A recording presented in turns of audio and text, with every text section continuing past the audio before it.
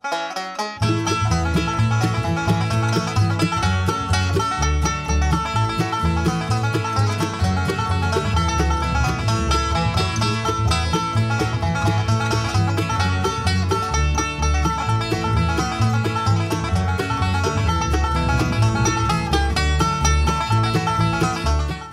folks, Doug Adkins here with Cane Creek Calls.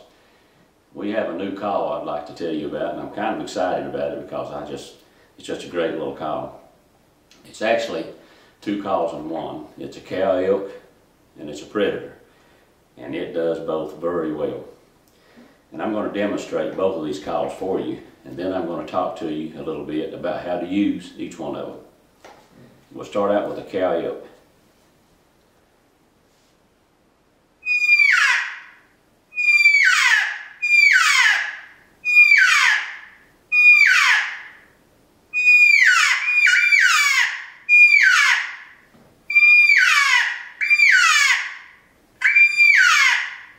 Very easy to blow, and as for the predator,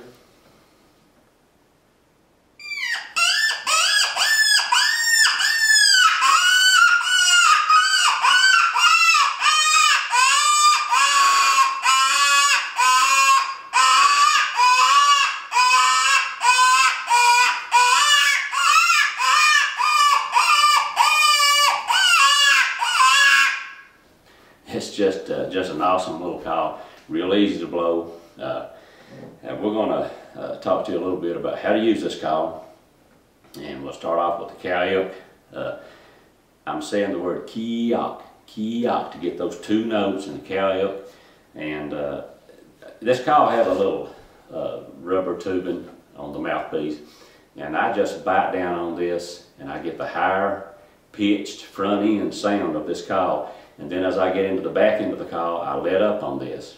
So I'm just biting down and then letting up, and I'm saying the word kee-ock, kee-ock.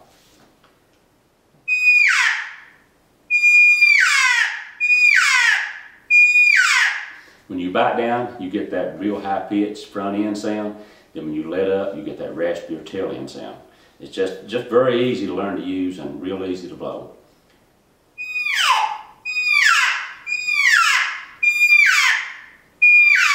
And you can blow this call soft or loud.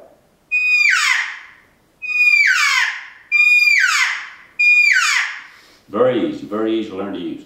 And as for the predator, I'm just going to blow into this call and I'm going to hold it in my hand. I'm going to cut my hand over the end of the call very loose. If I want to call soft, I'm going to close my hand up tighter. If I want to call louder, if I want more volume, I'm going to open my hand up and blow a little bit harder. Usually, typically when I'm hunting predators, I start out in an area. I'll start out with soft calls, and if I don't see anything, then I increase the volume to get a better range, a longer range. But I'm going to start out soft, and I'm going to open it up and get louder.